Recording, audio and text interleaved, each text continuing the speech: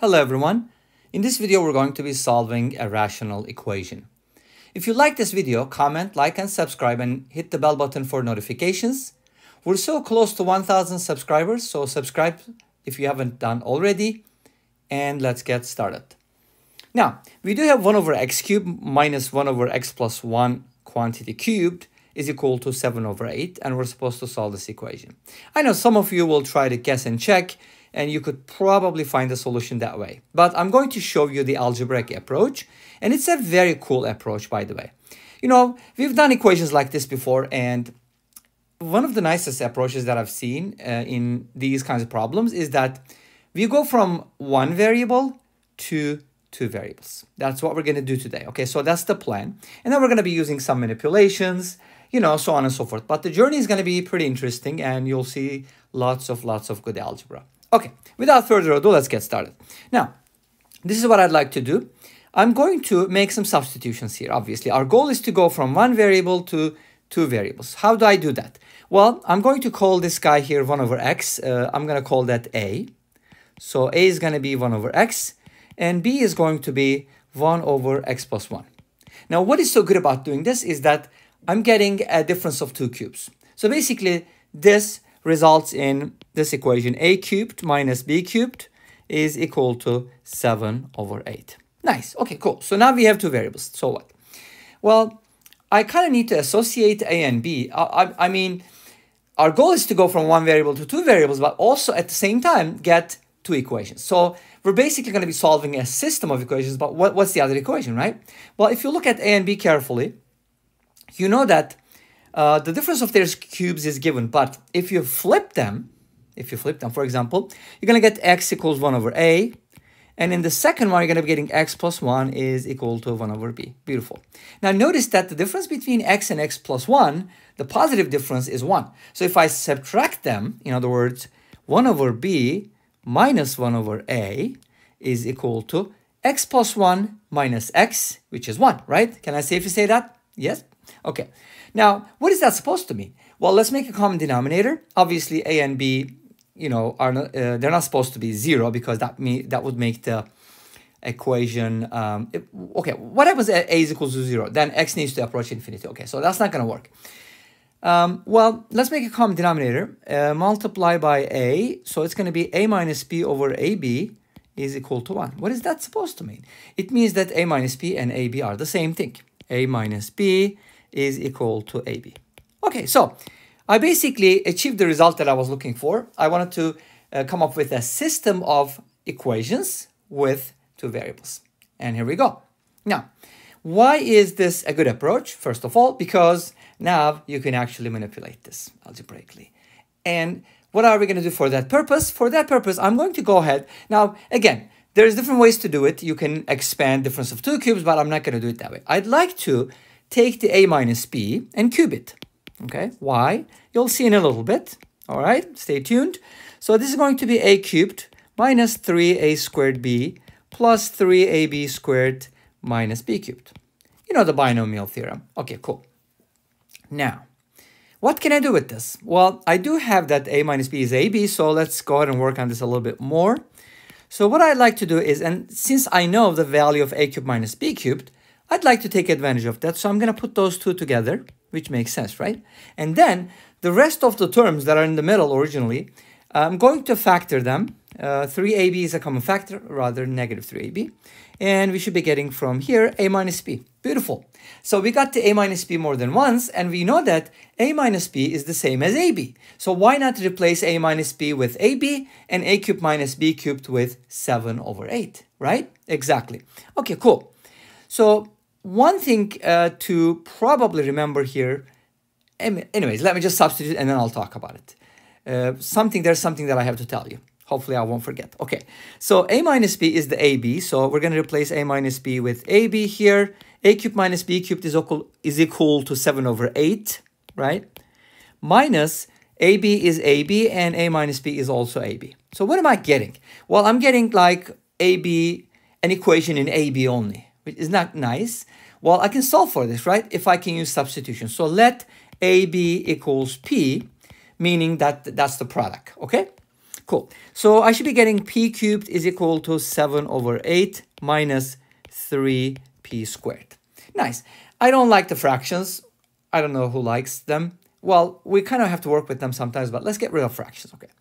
So I'm going to multiply everything by 8. And then it should be like this. And of course, I'd like to put everything on the same side so that I can get a cubic. Now this cubic, don't let this cubic scare you because, you know, cubic formula is kind of scary, but this is a special cubic. You'll see in a little bit. Now, why is it special first of all? Well, you don't really want a coefficient for p cubed. You want to make it monic. Monic means the leading coefficient is 1. So how do you make that? Well, it's possible if you consider the following.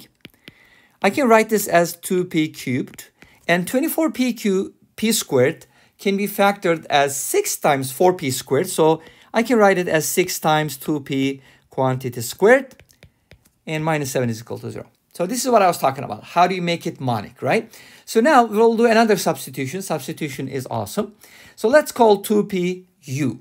So now we get u cubed plus 6u squared minus 7 is equal to 0. Nice. Well, this is still a cubic, but at least it's monic. And monic cubics are easier to solve. First of all, what is one of the very first things that you check when you get a cubic, quartic, whatever, quintic, doesn't matter. You have to check for the sum of the coefficients, because if the sum of the coefficients is 0 for a polynomial, then u equals 1 is a solution for that polynomial, or x, or whatever the variables. In this case, it works. Why? Because if you replace u with 1, then you get 1 plus 6 minus 7 is equal to 0. Actually, it's verified, which means that u equals 1 is a solution, which means that u minus 1 is a factor. So what is that supposed to mean? Well, if you know u minus 1 is a factor, you can do long division, polynomial division, synthetic, artificial, whatever. We're not going to do it that way. Again, we're going to do it the cool way. How do you do it the cool way? Well, here we go. So I'm going to take the u cubed and manipulate it. How? Well, I'm just going to subtract u squared from here. And the reason why I do that is because I know u minus 1 is a factor. So I want to make this divisible by u minus 1. Does that make sense? Okay, cool. Hopefully that made sense. And of course, we have a leftover. We have to take care of that. We can't just add or subtract anything as we wish. So we have to balance it. Okay, cool. So everything balances out. You see that? Now I have two pieces. I can pull out u squared, that's going to be u minus 1, and I can pull out a 7, and which is going to give me u squared minus 1, and it's beautiful because u squared minus 1 is divisible by u minus 1, so I can factor further, which is really nice. You know, I can write this as u plus 1, u minus 1, and so on and so forth. So basically, to keep a long story short, we can find all the solutions of this equation because it's very factorable. So I'd like to take out u minus 1 because it's a common factor, and we already know u equals 1 is a valid solution. Is that really valid? We're going to check that. We'll talk about that in a little bit, okay? So what am I getting? U squared plus 7 times u plus 1, so that's going to be 7u plus 7. So you might be saying, okay, this is a cubic and there seems to be 3 solutions. Are they all real? Yes, they are, because if you check the discriminant of the quadratic piece, b squared minus 4ac, it works. So we have solutions that are real. Okay, then are we going to get 3 solutions from here? Not necessarily. Let's see why. Okay, cool. So, well, why don't we just go ahead and write down all the solutions? U equals 1, or from here, you're going to be getting negative b plus minus the square root of b squared minus 4ac. Let's do that here. B squared minus 4 times 7. That's 49 minus 28, which is 21. Awesome. So basically, I'm getting these 2 solutions from here. But guess what? Look at this equation carefully. Remember, we had a video on Vieta's formula. So that should tell you something, right? Okay, we didn't talk about it for nothing. Vieta's formulas tell you that both of these roots are negative. Why? Because their product is positive and their sum is negative. Remember the negative b over a and the c over a? So both of the u values here are negative. Therefore, they will be rejected, right? We're not going to use that. Well, why are you rejecting the negative values? Well, what is u equal to? Let's go back and explore. Okay, u is equal to 2p, right? U is equal to 2p. And what is p equal to? AB. What is AB equal to? A minus b. Beautiful. Let's take a look at this now. So u is equal to 2p, okay? Well, maybe I should change colors here. All right. So let's go ahead and cross that out.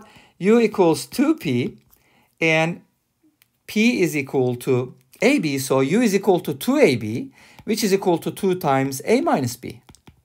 Well, when I say u must be positive, I'm talking about a is greater than b. Let's take a look. Okay, what is a? What is b? Oh, okay. Well, a is 1 over x, b is 1 over x plus 1. So what's so special about that? Well, take a look at this. A cubed minus b cubed is equal to 7 over 8, right? So a cubed minus b cubed is positive, right? What is that supposed to mean? It means that a cubed is greater than b cubed, which means a is greater than b, which means a minus b is positive, which means u is positive. Does that make sense? Hopefully it does. So we have to have the condition that u is positive. Therefore, these roots don't satisfy that equation. Therefore, to keep a long story short, and I know I'm kept it too long, u equals 1. Okay, u is equal to 2p, remember? So if it equals 1, then p is equal to 1, but p is equal to ab, so ab is equal to 1/2. Great. What is that supposed to mean? ab is equal to 1/2. That means a minus b is also equal to 1/2. Beautiful. Nice. How do you work this out? Well, this is going to turn into a quadratic, right? Okay. But what is a? What is b, right? Let's go back to the beginning because we still have to back substitute. What is a? What is b? Well, a is equal to 1 over x, and b is equal to 1 over x plus 1, okay? A is equal to 1 over x, and b is equal to 1 over x plus 1. Now, it doesn't matter which of these you use because it's going to give you the same thing. Well, do you want to use the subtraction? You want to use the product? I want to use the product. Okay, fine. I'm going to go ahead and multiply the reciprocals of these, right? Well, not reciprocals. Reciprocals of x and x plus 1, yes. So ab is equal to 1 over x times 1 over x plus 1. And that's supposed to equal 1/2. If you reciprocate both sides, then you get x times x plus 1 is equal to 2. Finally, after all these manipulations, we were able to reach an equation that has x in it. Nice. Now, how do you solve this? Easy, piece of cake. And this equation is actually factorable. So you can go ahead and factor it like this, or you can think about it like a number times 1 more than a number is 2. So can't that number be 1? Oh, yes, definitely. 1 is a solution, and negative 2 is the other solution, because negative 2 times negative 1 is also positive 2. Therefore, we have two solutions, and they're both valid because their difference is positive, right? Or the reciprocals, or whatever you want to call it, doesn't matter. They're good. If you cube them, it's going to work because you have to flip them, right? If you cube 1, 1. If you cube negative 2, you get negative 1/8. But if you have to, if you cube negative 2, you get negative 8. You get the idea. Okay, I'm talking too much here. I think this is a good point to stop. Thank you for watching. I hope you enjoyed the video, and I'll see you tomorrow at the same time with another video. Until then, be safe, take care, and bye-bye.